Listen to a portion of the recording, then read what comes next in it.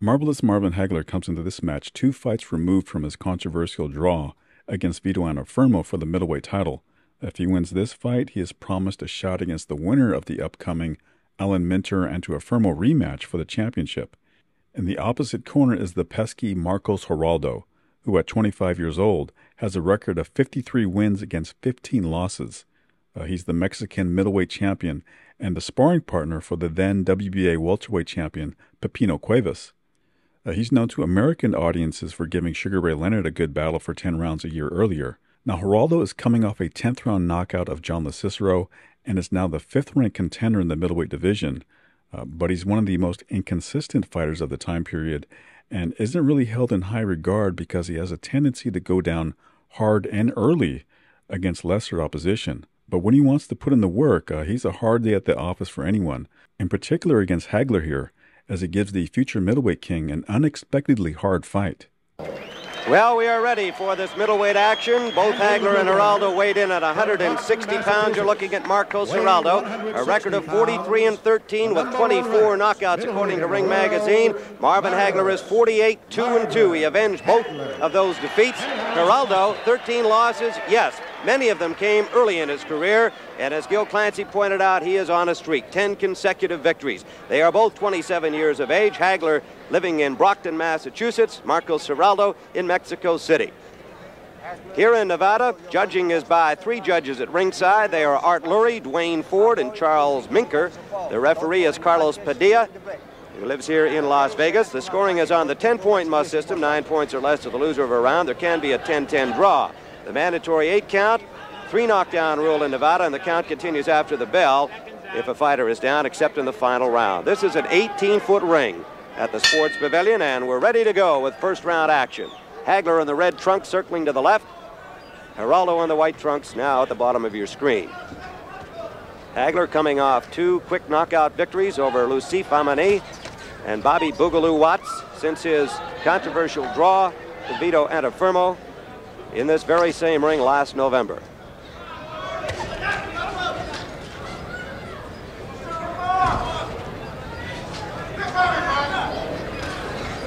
Gil Clancy, we watched Geraldo on that same card of the Hagler-Amani fight in Portland, Maine, and he sends Geraldo down to the canvas. No knockdown, Tim, no knockdown. Got about a half a punch in as Geraldo pulled back and lost his balance. Started to say Geraldo with a 10-round TKO over Johnny LaCicero at Portland, Maine, and he showed an awful lot of skills and a lot of experience in that fight. Yes, he did. A very, very relaxed fighter. Made the other fella miss and hit him with everything but the kitchen sink. Good counterpuncher. Good on his feet. Hagler counterpunching, got a straight right hand. Now he throws that right hand jab. Oh, a good sharp left hook from Hagler. Good counter from Geraldo.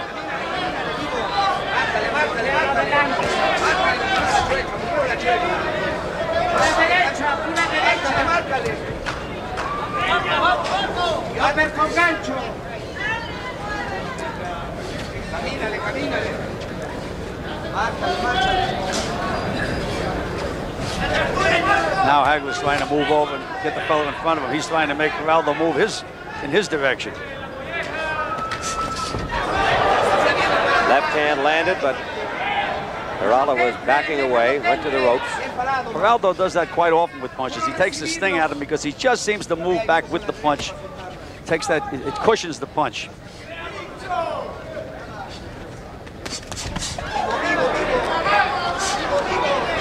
There's some of that movement and a little of the bravado from Marcos Geraldo. And he's flurrying. He's fighting Hagler's fight, toe-to-toe. Less than a minute to go, round 2. As usual, a good Mexican contingent on hand here in Las Vegas. And of course, they're supporting Marcos Geraldo, the Mexican champion, in Massachusetts. Thinks of himself as the uncrowned champion, perhaps with some justification. A right hook landed. Tim, he cushioned the punch a little bit. He rolled with it. Wasn't as good a punch as it seemed to be. Less than 30 seconds to go in round 2. Hagler going to the body, and there's some of that macho from Geraldo. Well, the macho was he thought that Hagler hit him low with both those punches. They were both borderline punches. That was a silent protest, Tim. Final seconds of round number 2.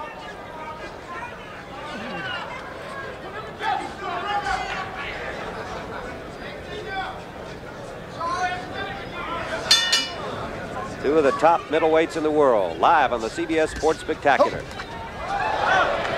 Heavyweight action on Sunday, May 25th.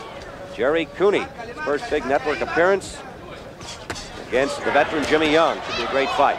You'll see it here on the Sports Spectacular, Sunday, May 25th. Hagler landed a flagrantly low blow, but the referee was behind and didn't see it. He just snapped Geraldo's head back with that right jab. One thing about being a puncher, the way Hagler is, one big punch can turn this fight or make it go all his way. Let's put it that way. He is the puncher of the two.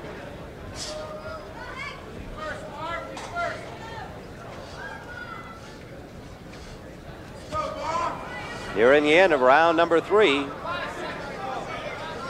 Hagler unable to put any kind of consistent offense on the tricky Marcos Geraldo. Geraldo through the first 3 rounds. We've got the fight dead even at this point. I don't think anybody would really argue that. Neither fighter has been able to dominate.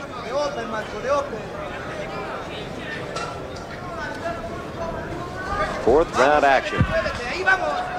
The winner with a title shot against the winner of the Minter Antifermo middleweight championship fight coming up in June next month. You mentioned earlier that Geraldo has a regal look in the ring. One thing, he doesn't seem to have any respect for Hagler at all. He has confidence in himself, Tim. Sure does. That was evident in the pre-fight interviews with him. It's his style in the ring, and he's shown it since the fight began. Indeed, I think he's gathered even a little more as the fight has gone on.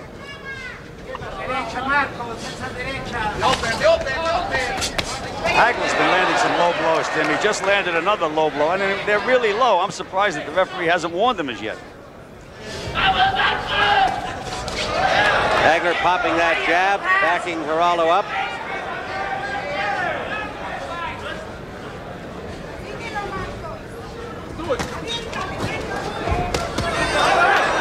Domination from Marcos Geraldo. Less than a minute to go, round number 4.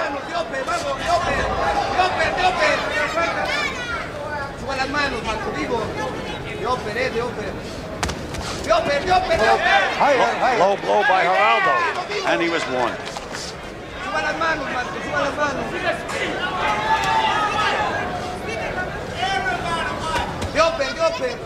Geraldo has had 56 fights. Hagler has had 52. They are veterans each. Tim, unless Hagler lands a big punch in this fight, he's going to have his hands full right until that final bell. This is going to be a close, tough fight. Has to land a big one.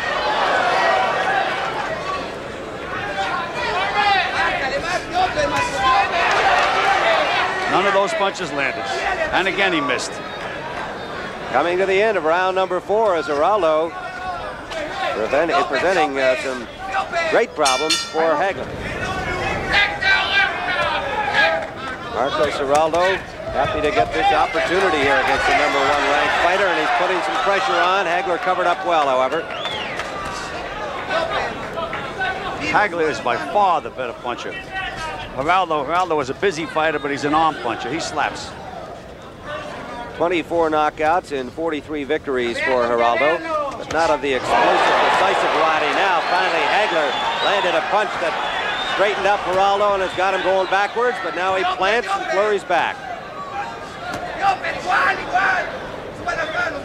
Right hand landed there in a pretty good sample. He had a pretty good lick at Hagler, but didn't appear to faze him at all.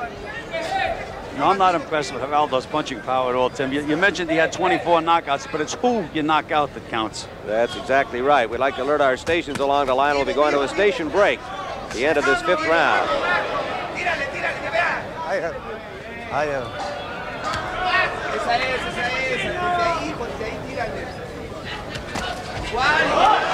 Nice straight right hand by Geraldo. Made Hagler blink. Well, that's 2 warnings this round for low blows. See if he takes a point away at the end of the round. Under a minute to go, round 5. Jerry Cooney, Jimmy Young, a week from tomorrow here on the CBS Sports Spectacular. Up and coming Heavyweight, everybody's talking about Jerry Cooney. Jimmy Young, they say, has been training hard and the best shape that he's been in a long time. It's an opportunity to put himself back into the heavyweight limelight. Left hand from Hagler, back Geraldo into the Hagler corner. First infighting flurry, we've seen them stand there toe-to-toe so far in the fight. Hagler able to duck under most of Geraldo's blows. Now he comes up from underneath and landed an uppercut. We'll continue live from Las Vegas after this word from your local station.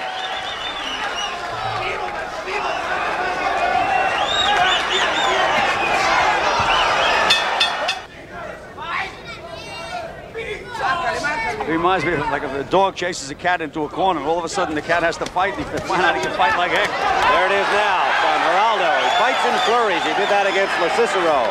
Last fight we watched. Him in action. Hagler was talking to him, said it didn't hurt, but what it does is score points.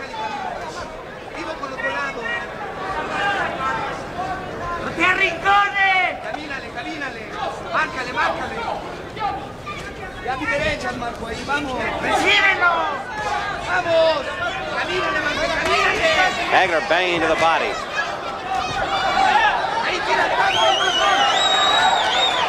Tim, before this fight, we mentioned that Lupe Sanchez, who handles Geraldo, also handles Pepino Cuevas, the champion. And I know that he doesn't put a fighter in the ring unless he thinks he has a chance to win.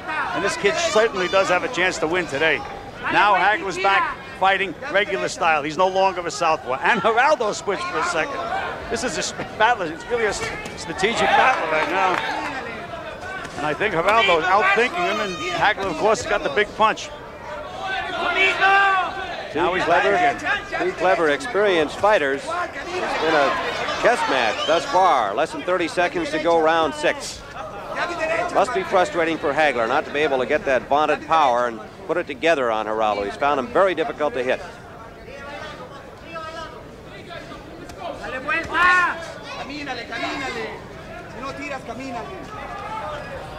We're in the final seconds of the 6th round. Neither fighter has been in any trouble so far. To maneuver Hagler right now anywhere he wants him, Tim. That's why he's been so effective. Hagler's going to have to either catch him coming in, or he's going to have to hit him with that big right hook leaping in, because Geraldo right now is doing a tattoo job on him. Good round for Marcos Geraldo. Hagler still coming forward, but just unable to get 2 or 3 punches in a row that do any damage. And he's trying everything. He's just switched around again.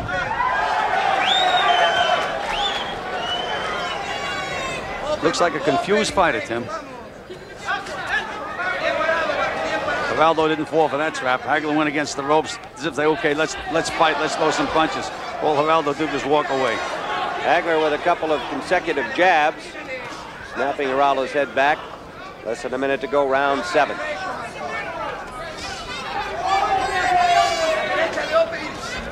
Another good jab, but he pays for it. Geraldo counter-punching well again. Right hand once again, and it looked like they bumped heads on that exchange. No cuts, okay? Watch your head.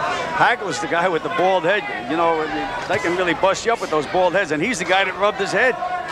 It hurt. Under 30 seconds to go, round 7. Good combination by Geraldo. Beautiful, underneath and over, Tim. Watching Geraldo, you begin to think if he had power, he'd be awesome. Right, he's just an arm puncher, Tim, but he's landing. Final seconds of the 7th round. Marvin Hagler rated number 1, Geraldo number 5, and Hagler finishing strongly.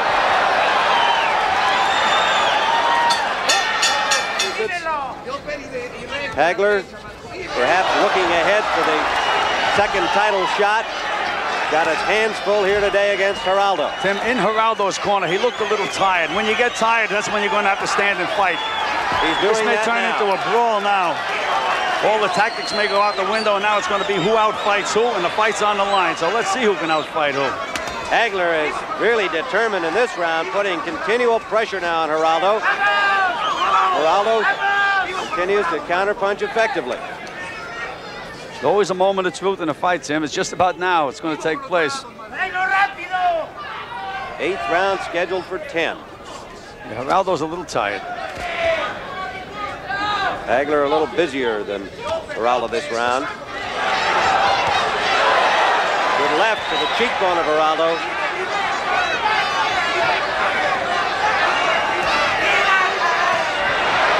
There's that moment of truth we were talking about, Tim. Have to settle down and fight. Not much sting in Geraldo's punches in this 8th round. He does appear arm weary.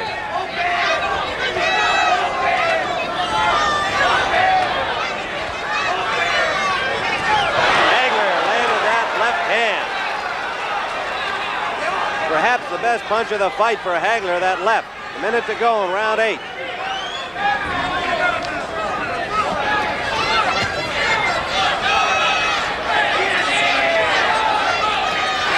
Hagler going to the body, coming up top, throwing a lot of leather in this 8th round.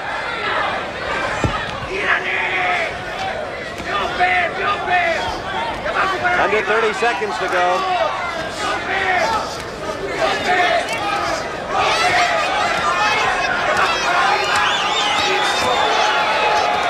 Right hand landed. Jabbing well now. Marvin Hagler. Been a good round for him. We're in the final seconds of the 8th.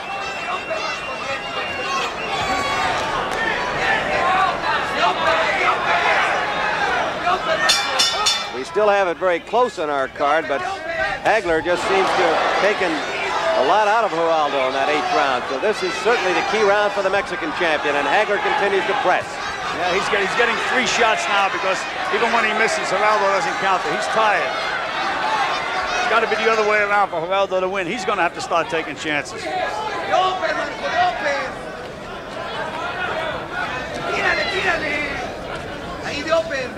Bien parado y rápido.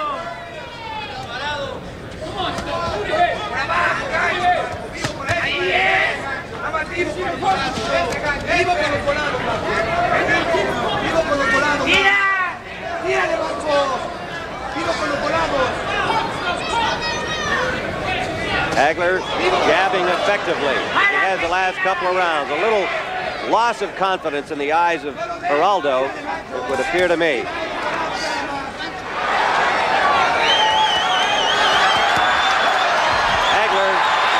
Geraldo pulled away from most of the impact, and now Geraldo flurrying. He's got to know he's got to get busy here.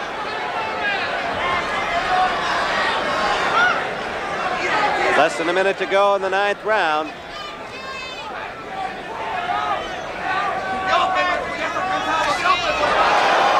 Right uppercut landed to the jaw. Hagler scores with a combination. And Geraldo waves him in, saying it didn't hurt me, but he's landing now. And continually. Under 30 to go in round 9. And that right jab has been the big punch for Hagler.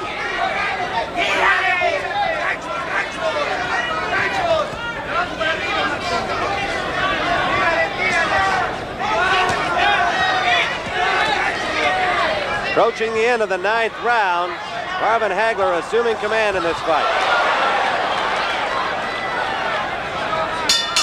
They told him to get off first. Get off first. All right, let's see if he does it. Your understanding of Spanish is superior to mine, Gil. That's not saying a lot, mind you. Well, he's trying. He's trying. He's trying. He will try. Oh, he was wobbled by Hagler, but got his balance back. It looks like we'll have a slugfest here in this final round. Well, he came out trying, but then he got nailed. There's a foul. He grabbed the rope and used it for leverage. He got a warning from Carlos Padilla, the referee. Hagler's going to keep coming at him. Hagler can't be absolutely certain that he's got this fight on points, so he can't afford to just laze around out there, and it looks like he's going to continue to throw punches. He's taking big shots at Geraldo now, though. Geraldo has to punch himself, and he has to keep punching.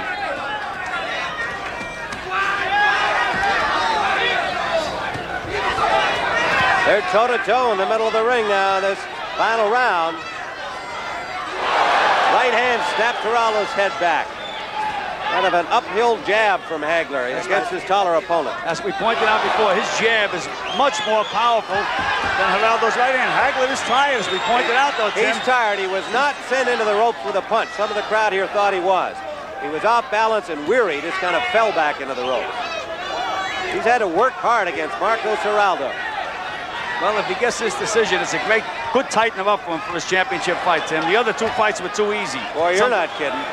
This has been a great workout. He does not plan another fight before meeting the winner of Middleweight, and that's assuming he gets a decision here. Geraldo's teeing off now. He's planting himself, trying to throw punches. Hasn't got anything on it, though. And Hagler scoring inside. Less than 30 seconds to go in the fight. Geraldo is weary. He's weary. He's tired, but he's never really been hurt by Marvin Hagler, the bomb thrower from Brockton. He's not been able to really put any punishment on Geraldo. He's put the wearying kind of punishment on, but nothing really spectacular. Final seconds of the fight. A lot of people are yelling, Geraldo, Geraldo. Well, he's got a lot of Mexican fans, and he put on a great show here. That's the end of the fight. And Marvin Hagler has had his hands full. The crowd comes to its feet Standing here. ovation, Tim. Standing ovation. Great middleweight fight. We'll be back in a moment.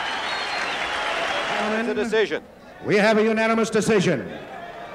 Judge Dwayne Ford scores 97-93. Judge Chuck Minker scores 97-95.